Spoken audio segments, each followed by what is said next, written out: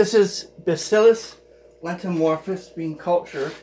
This is Bacillus culture that I could have put a few drops in, 2 millimeters.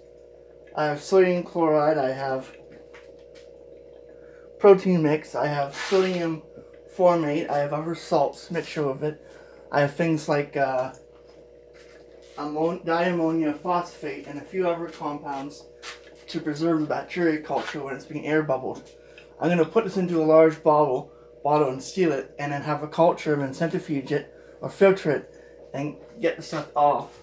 But it's creating bubbles on the top, which are I don't know what that is, but I think it's bioforms. The culture on the bottom is Bacillus lentimorphus, which creates cryotoxin. But I don't know how much cryotoxin.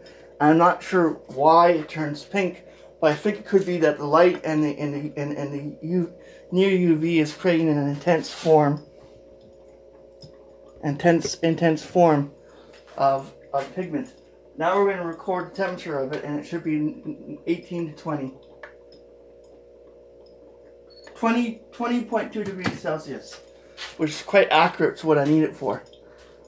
It has to be 20 to 25. If it was above 25, it might kill the bacteria or prevent spores from being produced. So this is a bacteria spore of Bacillus lentimorphus, which creates a natural cryotoxin that only affects certain insects.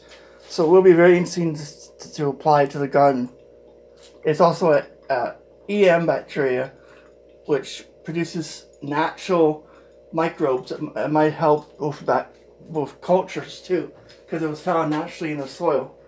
If you look at this very carefully, turn off the light, you can tell that it's already turning a bit of an orangey pink color, which I'm not sure what that is, but I'm pretty sure it's due to the light, the compounds, and the bacteria being produced.